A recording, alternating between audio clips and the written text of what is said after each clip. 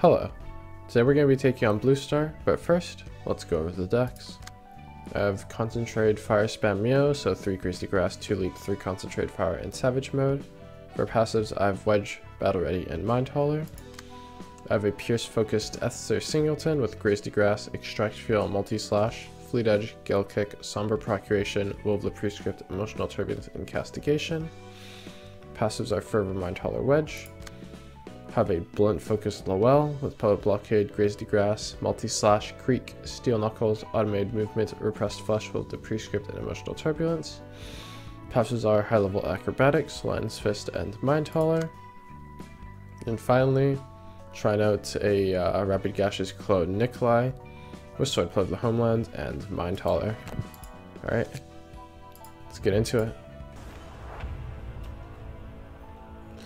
So, Shrine to the Blue Star has a lot of passives.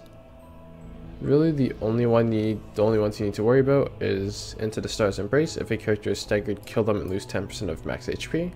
So when you kill 10 worshippers, you'll win. And then Sounds of a Star, which will make the Shrine to the Blue Star use a mass attack every 3 scenes, starting with the 3rd scene, so 3, 6, 9, etc. You know. Next we have these worshippers. They'll be immune to all damage and ineffective to all stagger damage except for one damage type, which will be fatal, so in this case Pierce, Slash, and Blunt. Because of this, that's why I decided to focus on single damage types for my characters. And now we can go over the pages briefly. So for the star, 3-7 Blunt, 3-6 Blunt, 3-6 block. Very standard, any 3-die page, any 2-die page really as well. You could also mitigate it with like a Public Blockade or Extract Fuel, Grazed Grass, etc. Very bog standard. Let's see, here we go. Our Faith is Never Wrong, 3-6 Blunt, and then 7-9 Blunt that on hit inflicts 3 paralysis. 7-9 on 2 is a little harder to deal with, but with all our power boosters, we shouldn't have too much of an issue with our clashing pages.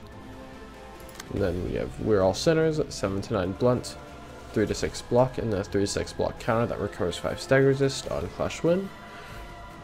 Well, just a block on 1 will deal with this fine, or power boosted dice will also work. So what I'm going to do is looking at all of the stagger resistances and match our corresponding librarian and their dice to it to try and kill them as fast as possible. This fight's also pretty long, and so you should probably have Mind Hauler on all of your librarians. But other than that, it's just a lot of repetition, so let's see what happens.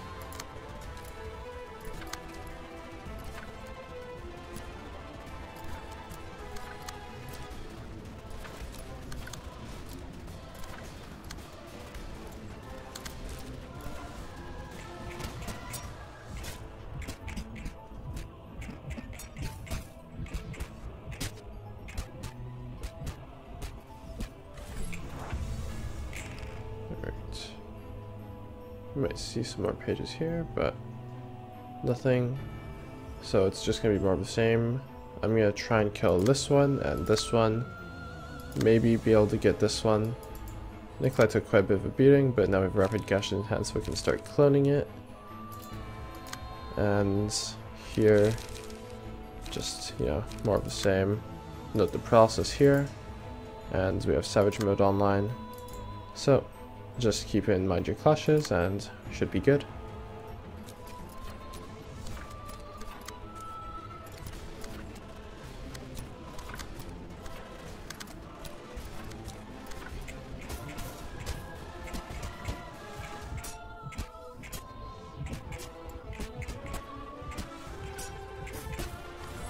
Alright.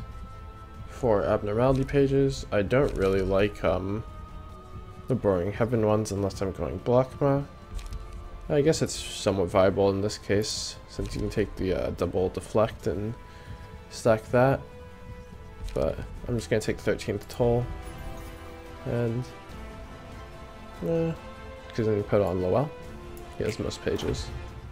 Alright, so as the music dims, we can see the mass attack, Sound of a Star, mass summation on use all allies recover 10 stagger resist.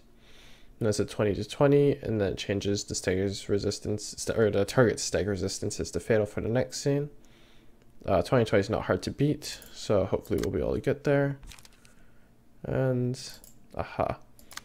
We'll meet soon as stars is a 12 to 12 on hit that when the character dies, on hit this character dies and changes the stagger resistance of the target to fatal. So similar to the mass attack. And I believe this one's only for low stagger resistance, yes. And then here to Sound of the Star, 6 to 8 pierce, 5 to 8 pierce, and both of them deal 3 stagger damage on hit. This one is a little threatening, but again, just use power boosters and you should be good to go. And it looks like they're all casting that because they're all pretty low. So we can just manage that and that'll be it.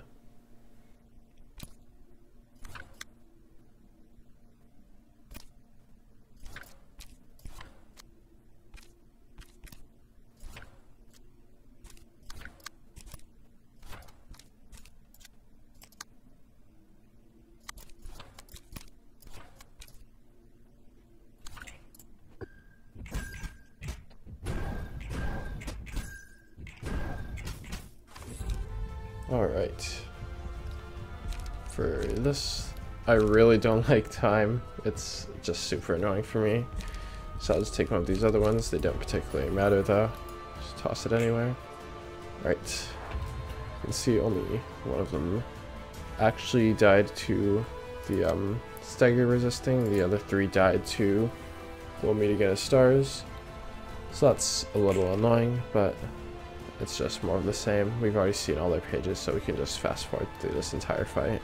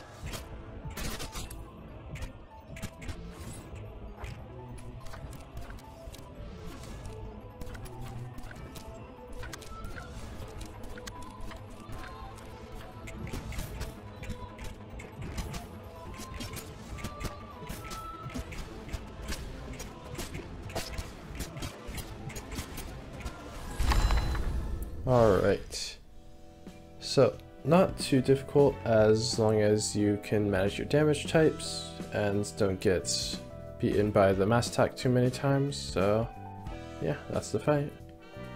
After defeating Blue Star, you'll get access to these Abnormality pages. Martyr is a pretty interesting one. It adds a page, Martyr, to the selected librarians' hands that, on play, makes them deal between 4 and 6 bonus stagger damage on hit, but take between 1 and 3 damage when they land a successful attack. The page is also added to hand at the start of subsequent acts. If you have some form of HP regeneration like Health Hauler, then this can provide a lot of upside without much consequence, especially if you've been staying at around full health. Penance is a fairly situational page. At the start of each scene, if any character is staggered, they'll take between 3 and 7 damage, and all allies will get 1 strength. If you can consistently trigger it, then a team-wide offensive power boost is amazing, but if you're doing that, then you're probably already winning. I'd take this page if there was a staggered character or an enemy was about to stagger. The last page is a nostalgic sound. This page makes all allies deal between 2 and 4 extra stagger damage every 3 scenes, starting with the scene you chose to page. Extra stagger damage is nice, but the inconsistent nature of it makes it not ideal. In the next video, we'll be finishing the far left branch of Star of the City. I'll see you soon, and as always, thank you for watching.